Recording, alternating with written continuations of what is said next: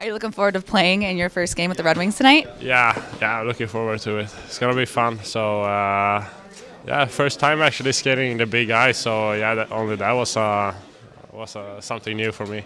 Are you feeling comfortable with the new system on this team? Yeah. Of course, we only had it for maybe one week, but it's actually feeling really good. You're talking about your first time skating on the big ice, but it's technically smaller ice for you. So how's the transition been? It's getting better. Of course, I've been playing on big ice for all my life, but yeah, it's getting better.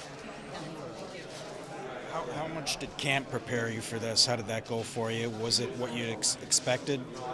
Of course, it's a process, as it is for all of the European guys that come from a big ice, and I work a lot with it. So yeah, it was good preparation for that.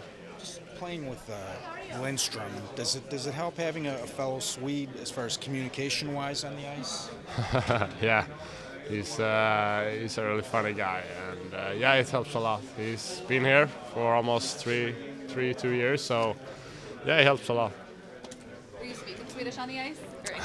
Sometimes it's pretty hard to know change the language, but yeah, we like 50-50.